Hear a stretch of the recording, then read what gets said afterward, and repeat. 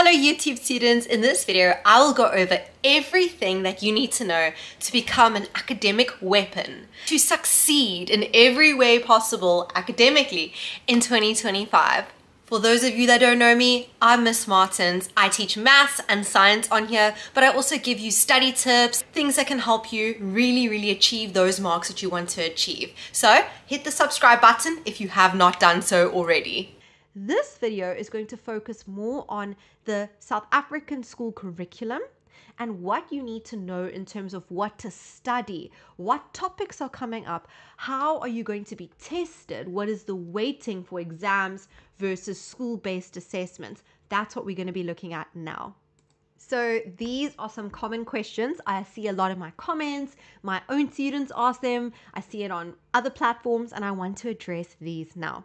So what ATPs do we use? What's the teaching plan, the teaching program? What are the order of the topics? What is the scope? That's a big one that my students ask me. And I think I first want to address what is an ATP. ATPs, that stands for Annual Teaching Plan. Basically, it's a plan that shows you what topics are going to be taught in your subjects and the order in which the topics are recommended to be taught. So what do I mean by recommended? The government, the Department of Education, they draw up our ATPs for our teachers and our learners. And basically, it is a recommendation. So basically, they are saying, we suggest that in term 1, you start off with algebra and you do simplifying expressions, or if we're talking about physical sciences, in grade 11, you start off with vectors and forces. And then in term 2, you focus on this topic and this topic. So it is a suggested plan that teachers follow. Lots of teachers, most teachers in the country do follow the ATPs. But some schools do not follow the order of the ATPs and they can switch topics around. So you need to double check the order with your teacher. And I just want to be clear what I mean here. When I say some schools don't follow the ATPs, I don't mean that they don't teach the same work. I mean that they teach the same work, but in different orders. Maybe they start with this topic 1, 2, 3. Maybe your school starts with topic 2, 3, 1. I hope that makes sense. So when it comes to ATPs for 2025, this is what the following statement says. 2023-2024 ATPs and revised weightings and requirements will continue to be implemented in 2025 until further notice. What this means is that we will be using the same ATPs as last year.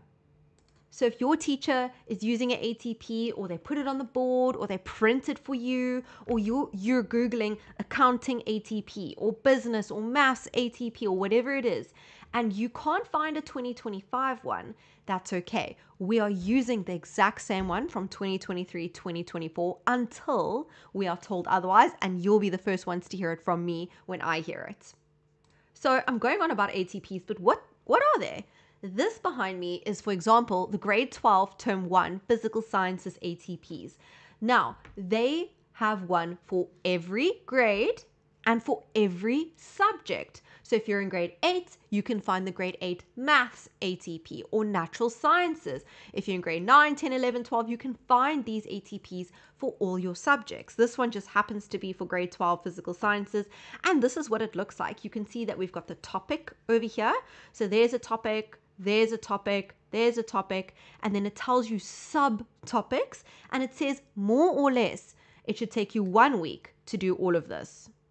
Then in week 2 of term 1, you should do all of this, and so on. So this is a guide for teachers, but I find it to be an excellent tool for students as well. The reason why I find it useful for students is obviously you can see where your teacher is, when they're teaching. So, okay, they're teaching you momentum and impulse. You go home and you want to prepare for the next topic. Okay, cool. After momentum and impulse comes vertical projectile motion. And here's all the subtopics. So you can go to your textbook and read ahead. You can watch YouTube videos from a YouTuber that you trust and, study ahead. You can prepare, you can plan. Another thing that is excellent with using this as a student is I always tell my students, and this is how I create my free documents that you can access on my website. Use this as a checklist. So what I mean by that is when you are studying momentum and impulse, you can see that these first two columns, this one here and this one here, is for momentum and impulse. And it's got all the little bullet points. When you are studying, use it as a checklist to see, can I define and calculate momentum of a moving object using P equals mv? You might not do physics, so you might not know what the heck I'm talking about, but you ask yourself, can I do this? Have I studied it? Yes, you tick it and you move on to the next thing. So it's an excellent resource in that way as well. It also allows you to make sure that you're not missing any topics when you're studying and you're working. So where can you find ATPs? I get this question all the time from students, and it's really, really simple. You just Google your subject, followed by ATPs 2024, or you can try 2023, or you can try 2025 to find the ATP. So for example, to find the one that I showed you, I Googled Physical Sciences ATPs 2024, and this website here. So the website by the Department of Basic Education is your best bet. They are the creators of the ATPs. So it says here 2023, 2024 ATPs for FET phase. Now FET is grade 10, 11, and 12. So if you see FET, you know you're grade 10, 11, or 12. Then you've got the senior phase, which is grade 7, 8, 9. You also get the intermediate phase, which is grade 4, 5, 6, and then the foundation phase 1, 2, and 3. So you can find ATPs for all the different phases, for all the different subjects. You can see over here, grade 11, physical sciences, you get religion studies, all of them. You can just Google it. But what I've also done for you is I've linked the ATPs in the description box below. So you copy paste this into your browser and you will be able to access the website, the Department of Education website. Then we've got this beautiful document called Examination Guidelines. Now, especially for matrics and also for grade 11s, grade 10s, this also sort of applies to you, but especially matrics.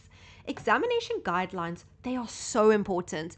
I am doing a whole nother video on examination guidelines, so check out the links below, check out my playlists, but these are different documents. They go in a lot more detail. You can see here is the examination guidelines. This one is for life sciences. This is a snippet, a snapshot of page 1. Usually these documents can be like 50 something pages, and it explains in detail everything you need to know for your exam. So you can use this, as your guide to make sure that you've studied everything. You get them for grade 12 for all subjects. They are so important in grade 12. I emphasize this all the time to my students. I know when I took life sciences in school, my life sciences teacher said that this document was the most important thing that we could have. We actually had it printed out for all of us. We basically used it to help us study. It was a resource as well as a guide. There's ones for other subjects too, and for other grades. Here's an example of one for mathematics. And here's an example for physical sciences. So for example, in physical sciences, they actually outline all the definitions that you need to know. All of it. This is where you find your definitions correct word for word.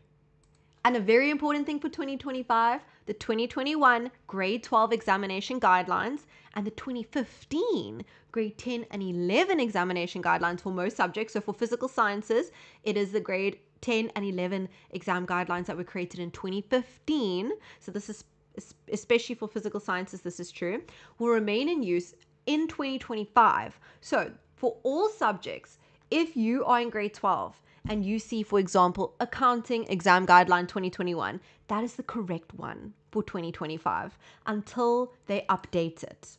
So this is what you can type into Google in order to find the exam guidelines for grade 12. This website over here will give you access to all of the exam guidelines for grade 12. It's quite easy to find the grade 12 exam guidelines. Then the 2015 grade 10 and 11 one took me a little bit more digging, and this is for physical sciences. When speaking about other subjects, you're going to have to do a little bit more research, and I would suggest just checking in with your subject teacher if that exam guideline for grade 10 and 11 is applicable. As I said, exam guidelines are more directed towards grade 12s, but we have been told as science teachers that for grade 11 and 10, we may use the 2015 exam guidelines. You can find them you can download them as PDFs, and they are also very, very helpful for physical sciences.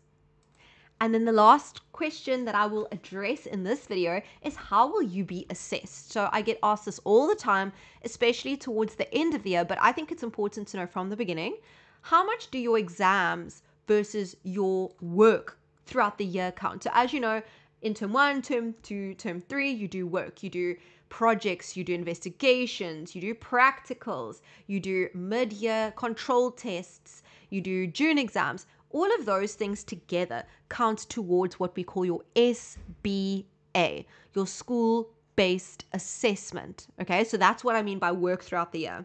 Then you get your final exam. Okay, so how much do each of these things count? So I know most people that follow me here on my channel are in grade 12, 10, 11. I also have grade 7s to 9s. So as you can see, let's start here with senior phase. As I said, senior phase is grade 7 to 9. 60% of your mark is school-based assessments. So this 60% is everything you do throughout the year, not your final exam. So all the other tests and stuff count towards the 60%. And the 40% is your final exams, okay? So a lot of students ask me, ma'am, if I fail throughout the year, can I still pass at the end of the year? And yes, it's a very, very difficult question to answer, because 40%, which is quite a lot of your final mark, comes from your final exam. So if you just fail in your SBA, but you do really, really, really well in your final exams, there is still a chance that you can pass. That's why your final exam is very, very important. But so is your SBA, the work that you do throughout the year. In grade 10 and 11, you can see that those percentages swap. So what this means is that your final exam becomes more important. 60% of your mark comes from your final exam. 40% comes from throughout the year. This is still quite a high percentage. You need to still focus your utmost best and try your utmost best in all your tests, tasks, projects, pracs throughout the year. And in grade 12, this is a biggie, but 25% comes from your SBA. And this includes your prelim marks and stuff. And 75%, that's huge, 3/4, comes from your final matric exams that you write in October, November. Okay. And this is generally how it will work with regards to assessments. So in grade 12, you always have a proper June mid-year exam. In grade 10 and 11, you also have June exams. And from 4 to 9, some schools, you call it exams, but it's more like control tests. They're still very important. It's basically exams midway through the year, okay? From grade 4 to grade 12. At the end of the year, grade 12's full-scale national senior certificate exams, the big one. Grade 7 to 11, proper full-scale exams. And then grade 4 to 6, you do still do exams, but it's on less of a big hectic scale, okay? I hope that this video helps you. Please let me know what other types of videos you'd like to see like this. Let me know in the comments down below. I want to help you all more than just with physical sciences content and maths content. I want to be there to help you with tips and tricks like in this video, or study motivation or study methods. Let me know in the comments below. Can't wait to see you in another one very soon. Bye everyone.